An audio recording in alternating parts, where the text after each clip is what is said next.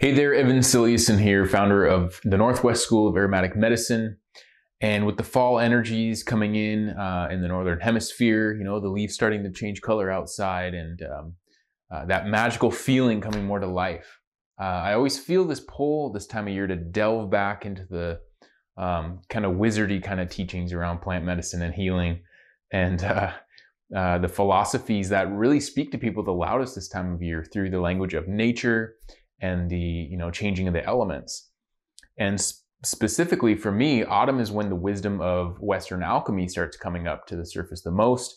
And when I put the most time in to continue my studies, my lifelong studies and exploration of this esoteric tradition and the more magical teachings of plants and aroma.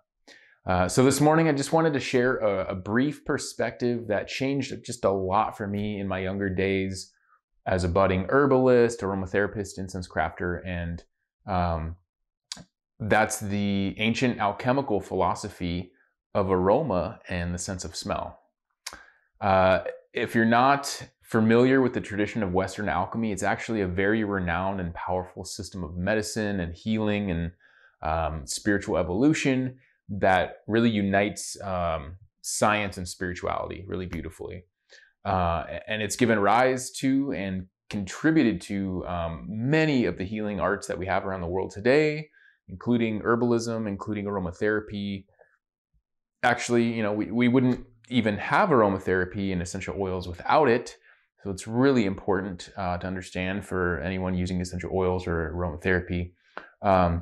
It's a much more philosophical art than modern healing practices, and it offers just a vast amount of wisdom in all areas of life, specifically those in regards to our human nature relationships.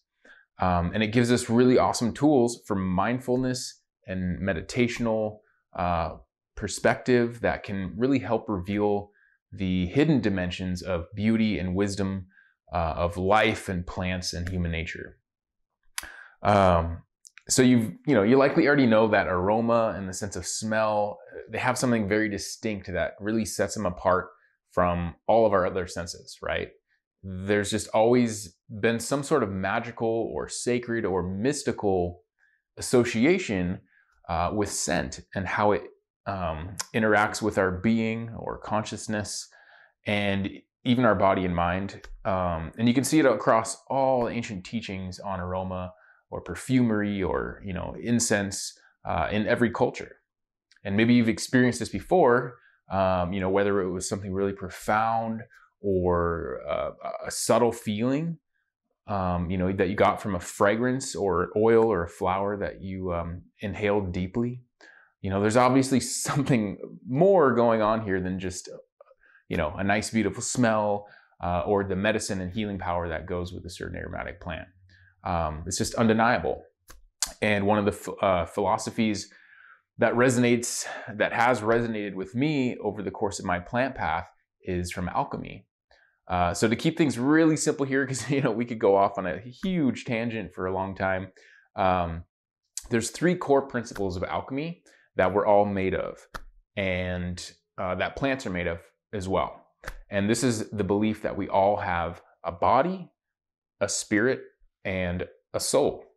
We have our physical body, we have our spirit, which animates us, sort of universal spirit within each individual. And we have our unique soul essence of who we are as an individual. And it's the same with plants. Plants have a physical body or structure. They have a universal force that flows through all of them, a universal spirit, if you will. And then they each have their own unique essence or soul that helps define them as an individual from plant to plant. And these three principles are referred to as salt, which is the body aspect, the physical; mercury, which is the spirit or the life force aspect; and sulfur, which is the soul aspect, the unique consciousness of a plant. Now, though they relate and share some characteristics, these terms aren't necessarily pertaining to the physical, periodic table of elements, salt, mercury, and sulfur. They're much more philosophic in nature than that. But here's the important part for us pertaining to aroma. So the sulfur, or the soul of a plant, is believed to be existing within its essential oils. Alchemy is all about separation, separating the parts from the whole, purifying them, and then bringing them back together to be more pure and potent, and also learning wisdom through that process, through different processes. So in lab work with plants, alchemy uses distillation methods, among many others, to separate these three aspects of a plant. So it uses steam to distill a plant's essential oil from the plant body first. And when making certain medicines like spagyrics, if you've heard of them, spagyrics, we keep the plant body after that, after the distillation.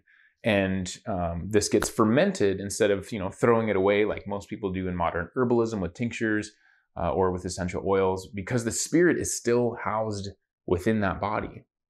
And through this process, what they call giving up the ghost, and alcohol is produced. So all plants produce a type of alcohol when fermented, and this is the universal spirit of plants, which is also why alcohol is referred to as spirits since ancient times.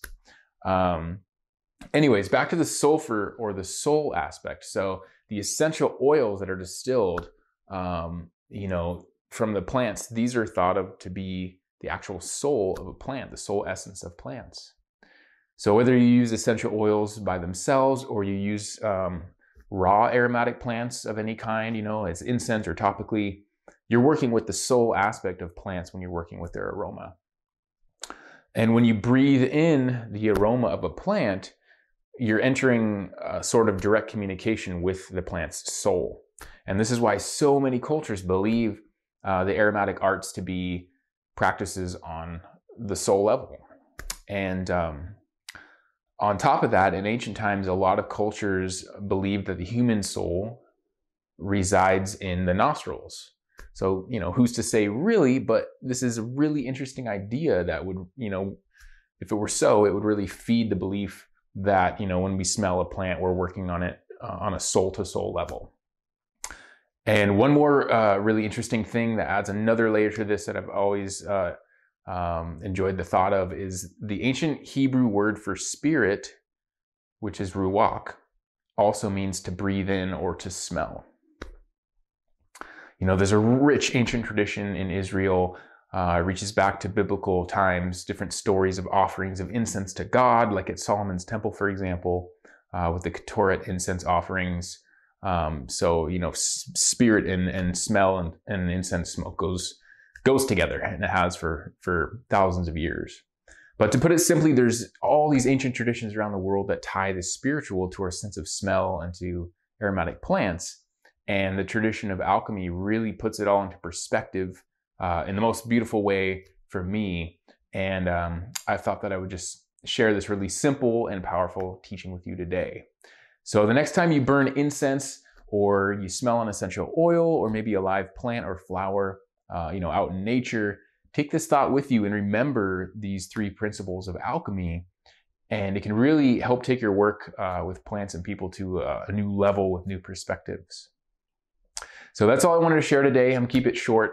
But for those of you, in the Northern Hemisphere, enjoy the transitions of the seasons. This is my favorite time of year, and I'm really excited to be outside more and also being inside more and nerding out in my library. So have a good day, and we'll talk to you soon, and take care for now.